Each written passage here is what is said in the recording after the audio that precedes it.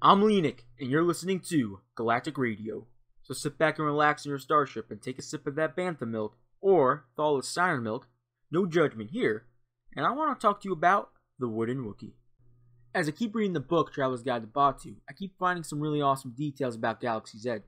If you've been to Batu, you may remember this shop. Yes, this is a shop. It's called the Wooden Wookie, and it's owned by a Wookiee named Leenik. Leenik is a 4th generation woodcarver who makes everything from small trinkets to large sculptures made from the Rasher trees gathered from his homeworld of Kashyyyk. Many vessels that are used to serve drinks in town are made right here, and there are 2 souvenir mugs you can get at Oga's Cantina. This Porg mug and this Endor mug. These mugs are supposed to be made by Leenik himself, and I just gotta say, the detail in the Endor mug is insane. I definitely would recommend getting it. He is one talented Wookiee. I love the way they connect everything in Galaxy's Edge. It really feels like an actual town that you're visiting. Now, the reason why you can't buy anything from the Wooden Wookie is because Leenik closes his shop when he goes back to Kashyyyk in search of supplies, and he doesn't like to hire locals when he's away. But how awesome would it be if Galaxy's Edge opens up the shop for every couple of months and actually has Leenik there to sell those wood carvings?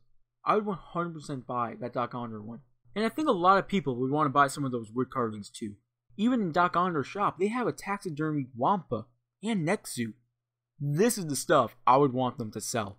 Well, I hope you found that a little bit interesting. I know Rix and I did. And if you did, you may like some of our other videos about Galaxy's Edge. Thanks for tuning into Galactic Radio, and as always, it's the will of the Force.